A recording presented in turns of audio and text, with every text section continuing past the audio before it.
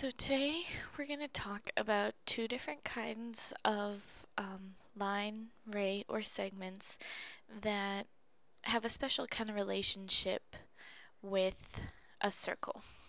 So a secant is a line, ray, or segment that contains a chord of a circle. So if you look at this drawing, where the blue lines are, where the blue little dotted lines are, those are chords of the circle. So this line DP, this ray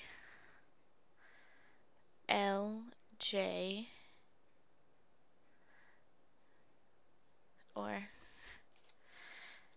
and this segment KM are all secants of this circle.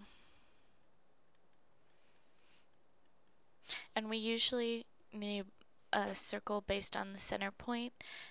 So I'm gonna just, no, that's not the center. The center of the circle is about there.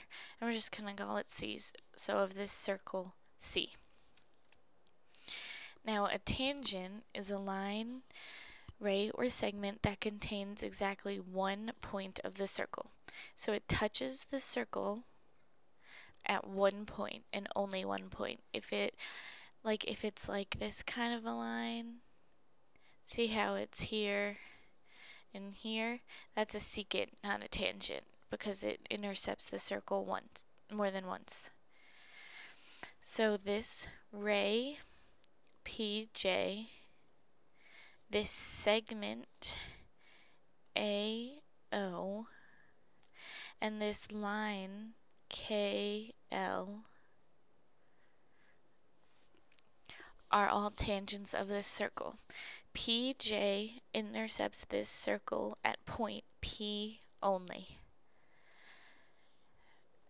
AO intercepts this circle at point C only, and KL intercepts this circle at K only. So as long as there's only one point that this line, ray, or segment intercepts this circle at, it's a secant of the circle. So that's actually all we're going to talk about today. And in our next lesson, we're going to talk about arcs and angles of a circle.